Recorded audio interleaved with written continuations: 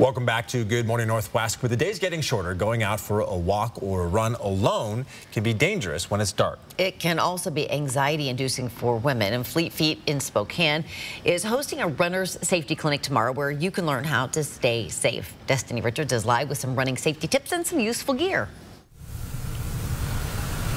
Yeah, at this runner safety clinic, you can browse some of the gear here at Fleet Feet Spokane, including some flashing gear here that'll help you be seen when you're out running.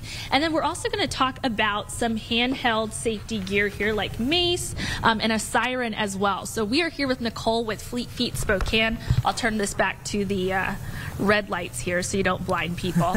Yeah, tell us a little bit about just some of this gear that you can have on a pack like this to keep with you when you're running. Absolutely. So the pack itself is reflective, which makes it really nice, and it's got lots of pockets.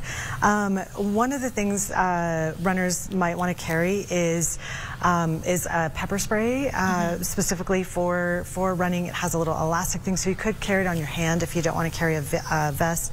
Officer Blessing is going to show us a little bit about how to use that safely and properly tonight in the clinic. But if that kind of thing makes you nervous, we also have something called a ripcord siren.